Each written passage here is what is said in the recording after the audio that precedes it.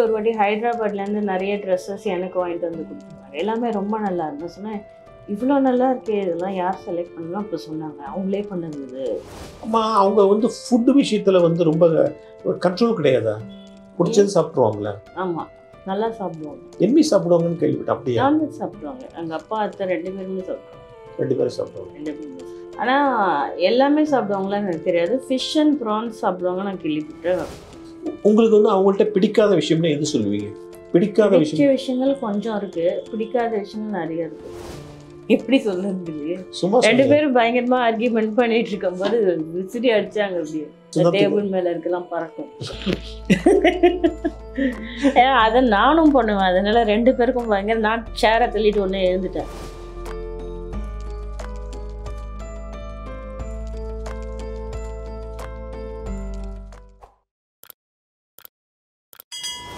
நீங்க அவங்களோட செலவிட்ட நேரங்கள்லாம் ஞாபகம் இருக்கா? அவங்களோட சினிமாக்கெல்லாம் போயிருக்கீங்களா? அவங்க சினிமா நீங்க பார்த்துருக்கீங்களா? அவங்க நடிச்ச படங்கள் ஒண்ணு விடாம எல்லாமே பார்த்திருக்கேன். இல்ல அவங்களோட சேர்ந்து பார்த்துருக்கீங்களா? இல்ல, அது எப்படி முடியும்? நீங்க சின்ன வயசுல அத்தையோட சேர்ந்து என் படத்தை பாரு அப்படின்லாம் சொன்னது இல்லையா உங்கள்கிட்ட? அவங்களோட ஒரு ப்ரீவியூ ஷோ அந்த மாதிரிலாம் போட்டு காமிச்சிருக்காங்க, அது பார்த்துருக்கோம். அதுதான் ஞாபகத்துல இருக்கு. அதெல்லாம் சின்ன பொண்ணா இருந்த போது? ஆமா, ரொம்ப சின்ன வயசு. அடிக்கடி அந்த மாதிரி கூட்டி வெளியில அழைச்சி போவோம். அதெல்லாம் அங்க இருக்கும்போது. எங்க? அங்க வீட்டுல இருக்கும்போது. இங்க வந்த போதும் அந்த இடைவெளி நீட்டமா போயிடுது.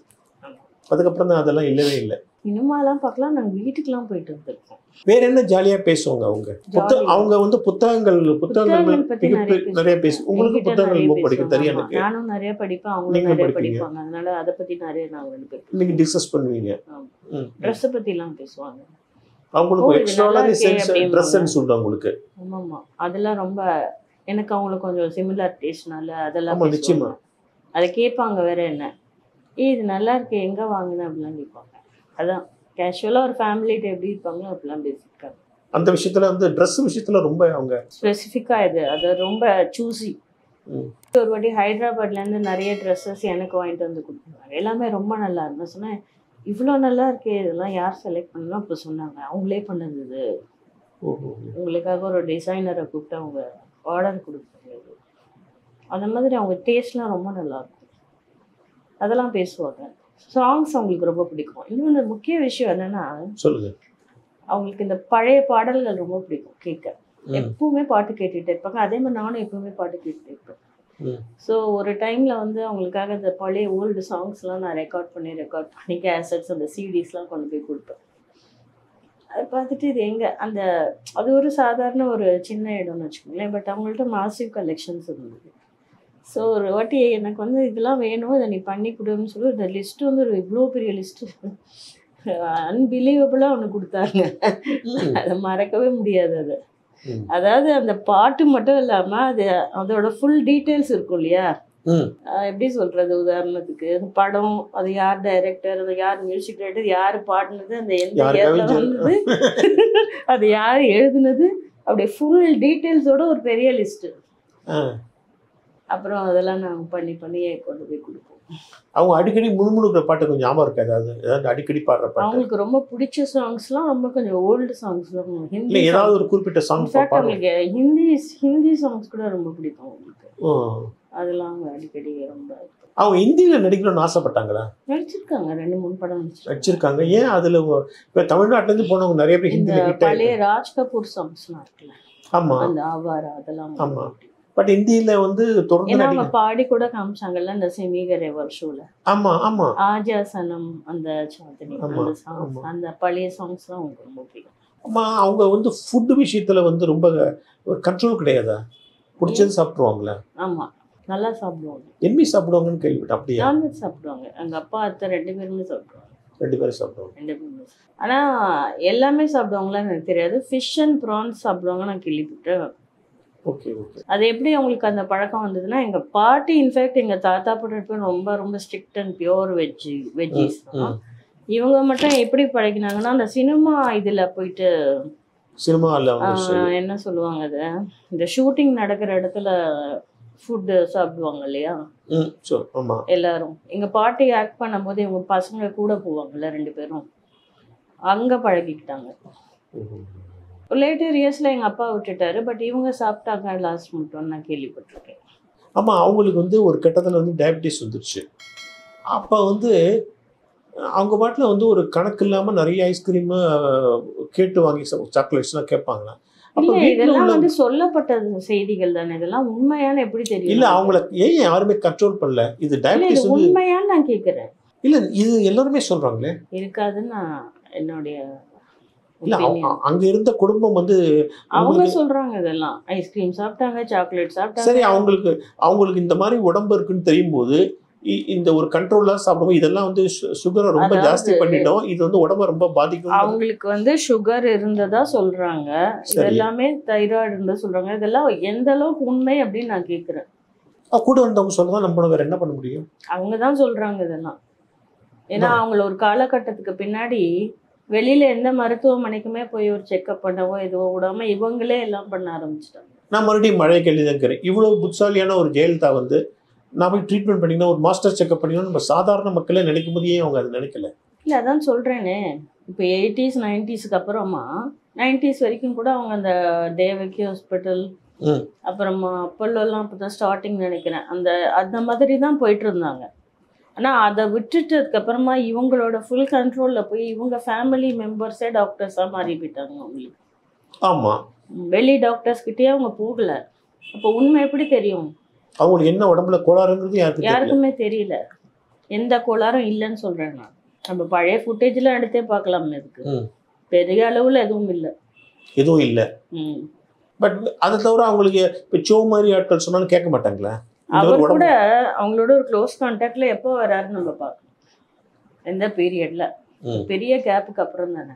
ஆமா, அந்த இன்பிட்வீன்ல அவங்க ஃபுல்லா யாரோட கைடன்ஸ்ல இல்லை யாரோட இன்ஃப்ளூயன்ஸ்ல இருந்தாங்கன்றது சரியா வர யாருக்குமே தெரியல.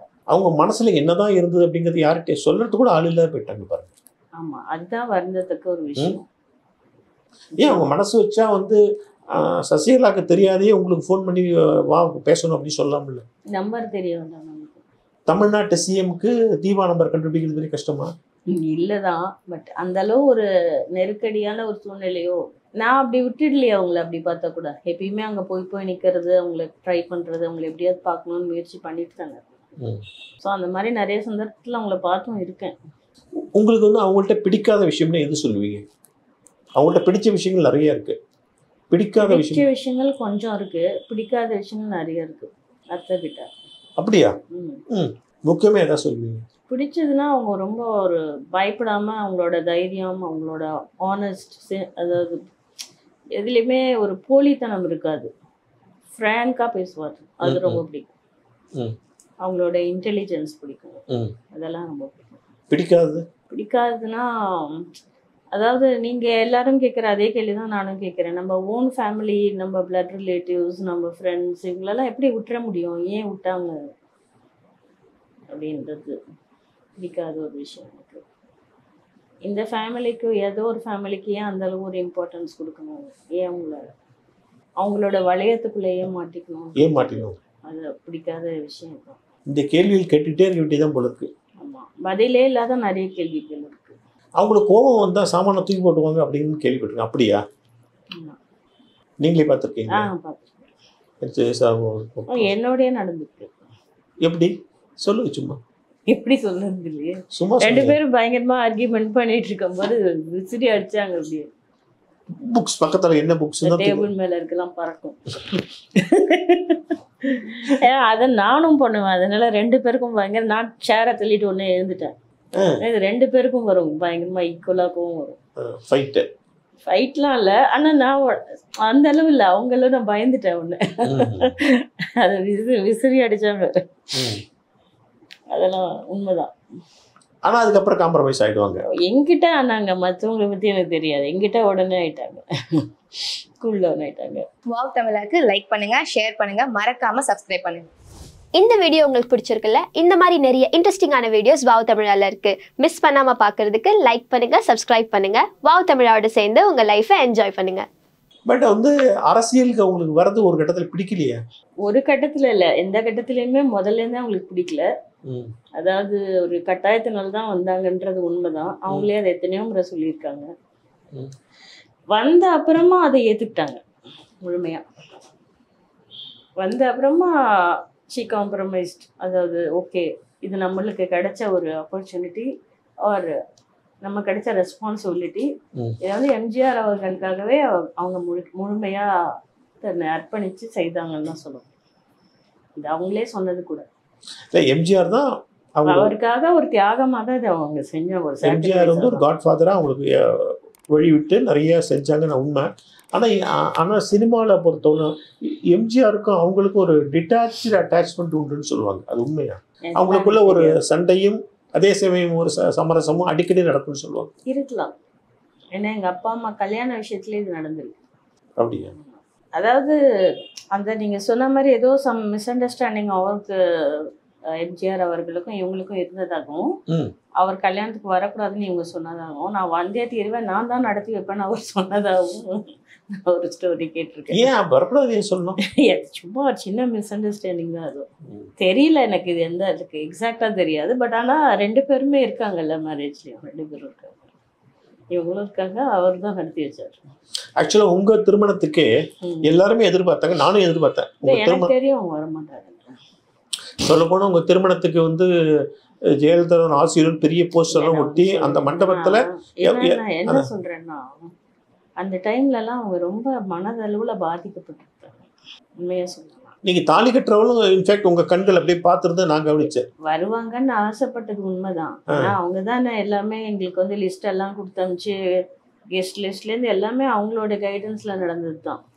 ஸோ அப்புறம் எங்கள் அம்மா தான் அந்த இன்டராக்ஷன்ஸ் எல்லாம் கம்யூனிகேஷனாக, நான் இங்கே இல்லாததுனால எங்கள் அம்மா தான் அங்கே போகும்போது எனக்கு போயஸ் கார்டனில் அவங்க இல்லை, அப்போ அந்த சிறுதாவூரில் இருந்தாங்க.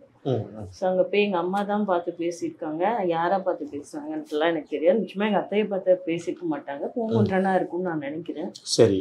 ஸோ நிறைய ஒரு பெரிய இதெல்லாம் first of all marriage fix ஆனதை சொன்னும் போதே நம்ம ஜென்ரலாக அப்படி பேசிப்போம் வீட்டில். இந்த மாதிரி ஃபோட்டோ ஹாரோஸ்கோப்லாம் கொடுத்து அனுப்புன்னு கேட்டாங்க.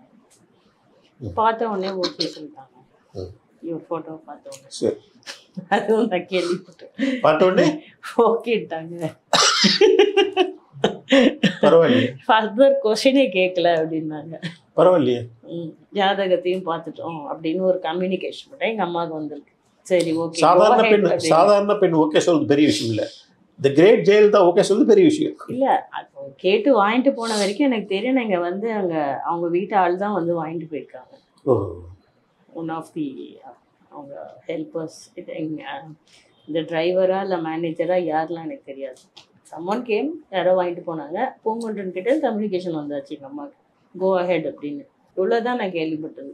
அப்புறம் நான் இது கூட கேட்டோம், சோ ராமசாமியை போய் பார்க்க சொன்னாங்கன்னு சொல்லி நானும் எங்கள் அம்மாவும் போய் அவரை சந்தித்தோம். இந்த மேரேஜ் எப்படி நடத்தணும் அப்படின்றதெல்லாம் சொல்ல சொன்னாங்க அவர் விட்டுன்னு.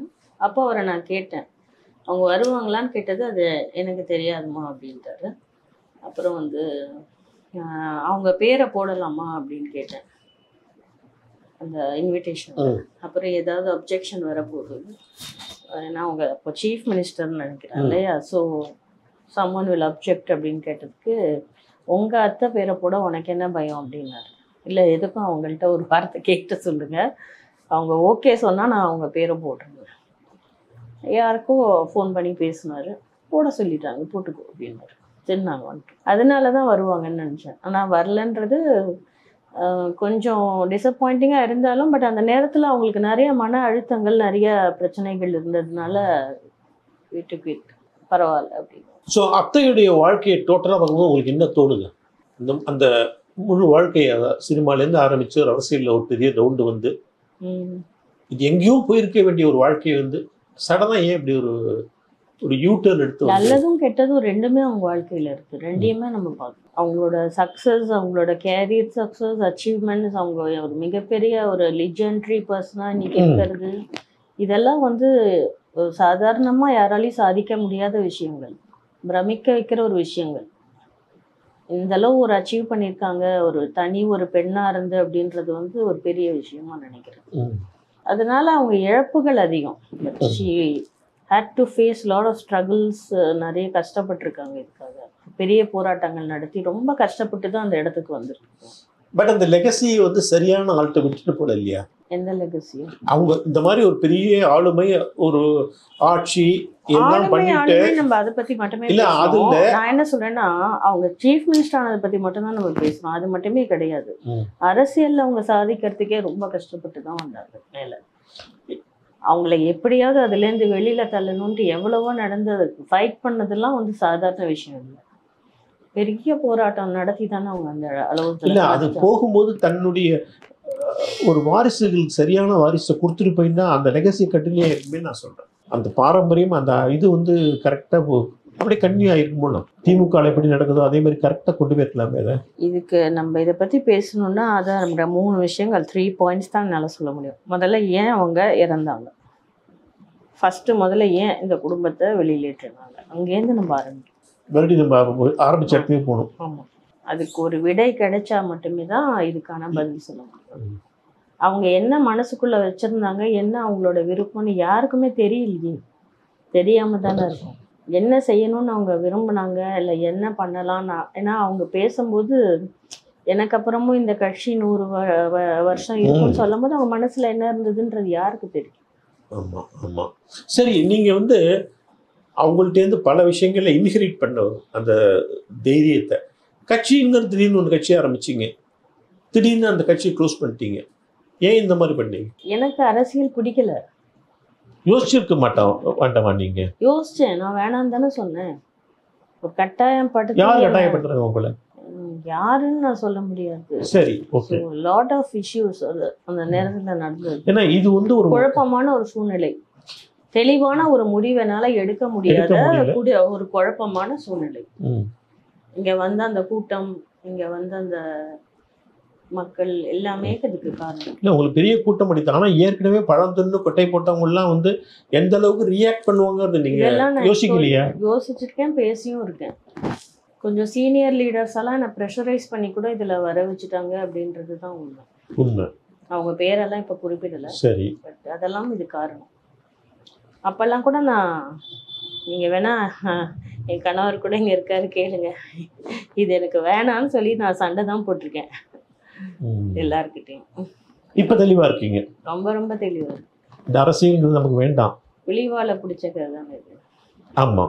ஸோ இப்போ வந்து சமீபத்தில் அதிமுக நடக்கிற அரசியல் வேணான்னு இப்போ என்னால் சொல்ல முடியாது. ஏன்னா எல்லாமே ஒரு நம்மளோட வெளி தோற்றங்கள், என்னோட அவுட்லுக் ஹஸ் சேஞ்ச். பட் என்ன நினைக்கிறேன்னா, எது வேணும்னாலும், எதை ஒரு கேரியராக நம்ம சூஸ் பண்ணாலும், let it be journalism, let it be politics, or let it be some creative side, இது 3த்துக்குள்ளேயுமே இப்போ நான் காலை வச்சுட்டேன் என்னோட லைஃப்பில். அது எதாக இருந்தாலும் நம்ம முழுமையாக அதில் செயல்பட முடியணும், ஒர்க் பண்ண முடியணும், வித்தவுட் எனி எப்படி சொல்கிறது, ப்ரெஷர் இல்லாமல். அண்ட் அதை முழுமையாக நம்ம மனசில் வந்து இது நான் பண்ணணும், இந்த வேலையை நான் பார்க்கணுன்ற இது எனக்கு இருக்கணும், இந்த ட்ரைவ் இருக்கணும், ஃபோக்கஸ் இருக்கணும். வார்த்தைக்கு இருந்த மாதிரி அவங்களுக்கும் முதல்ல பிடிக்கல தான், ஆனால் அதுக்கப்புறமா அவங்க அதில் முழுமையாக ஈடுபட்டாங்க. அந்த மாதிரி எதை பண்ணாலும் அதில் அது முழுமையாக இருக்கணும். ஸோ மறுபடியும் அந்த அப்படி ஒரு எண்ணம் வந்ததுன்னா மறுபடியும் வர வாய்ப்பு இருக்கு? இல்லை, இப்போ எனக்கு அந்த எண்ணமே இல்லை. வாய்ப்பு இருக்குல்ல நான் சொல்லலை. வந்த வாய்ப்பை ஏன் தவற விட்டேன்னு எல்லாரும் கேட்குறாங்க இல்லையா, அதுக்கான பதில் இது. ஸோ இப்போ அதிமுக நடக்கிற உட்கட்சி தகராறு கவனிக்கிறீங்களா நீங்க? எல்லாமே கவனிக்கிறேன். ஃபைனலாக இப்போ இன்னைக்கு சுப்ரீம் கோர்ட் ஜட்ஜ்மெண்ட் வந்திருக்கு. ஜட்ஜ்மெண்ட்ல இபிஎஸ் பக்கம் வந்து தீர்ப்பாயிடுது. ஸோ இந்த கட்சி இனிமே வந்து எப்படி போகும்னு நினைக்கிறீங்க? வீணா போகும்னு நினைக்கிறேன். யார் பவர்ஃபுல்லாக அவங்க கையில் கட்சி வந்துடுது, அதே வீணா போகணும்னு நினைக்கிறீங்க? அது உள்ள நடக்கிற இது எதுவுமே சரியா இல்லை இப்போ. அதாவது அந்த பர்ஃபெக்டாக ஒரு டாப் மோஸ்ட் பர்சன் அது இல்லாததுனால அது சரியா நடக்கலன்னு தான் நினைக்கிறேன் நான்.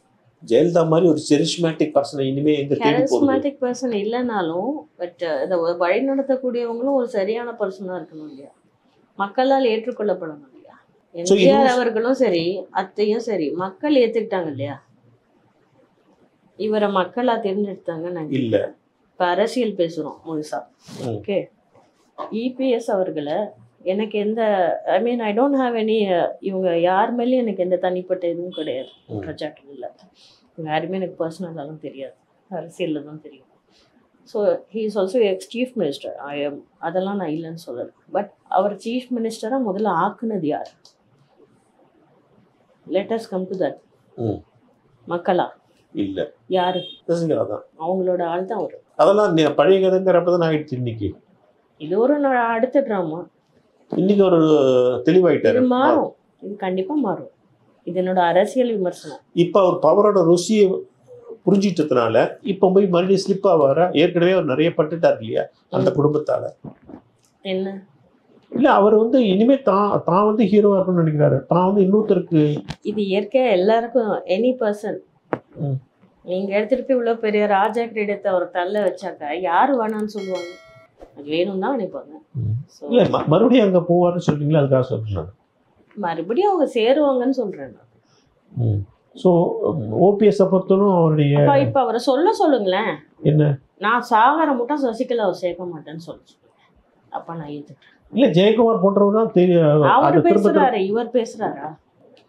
அவர் பேசினாரு, இவர் பேசல. அவங்களுக்கு அகெயின்ஸ்டா எங்கேயுமே அவர் பேசி நான் இது வரைக்கும் கேட்டதே இல்லை.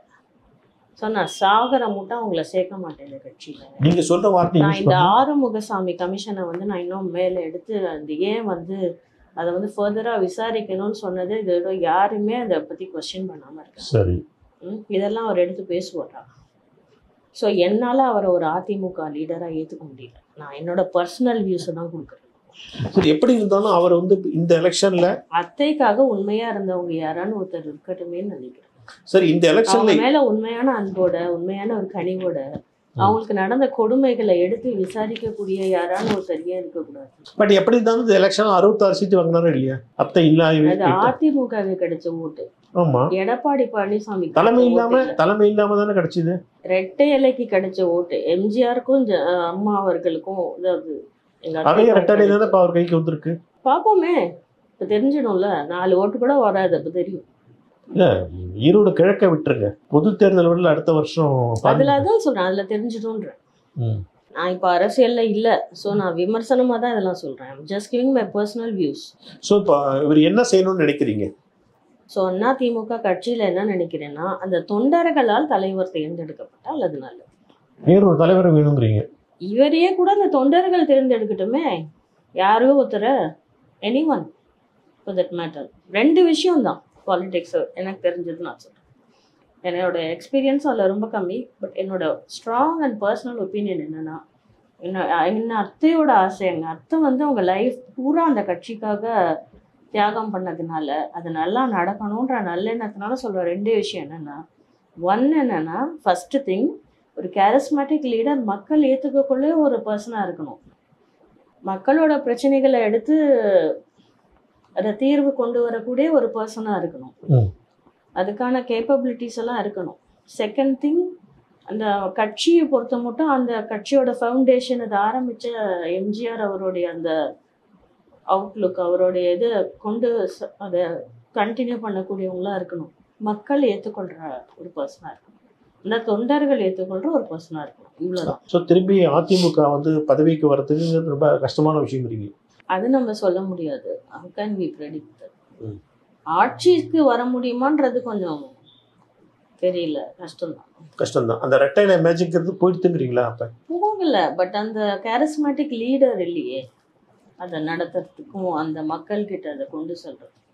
அரசியல் மற்ற விஷயங்கள் எல்லாத்தையும் தாண்டி நீங்க ஒரு நல்ல கவிஞர். நீங்க அதை நான் வந்து உங்களுக்கு நீங்க தான் முதல்ல என்ன பத்தி பேசுறீங்க.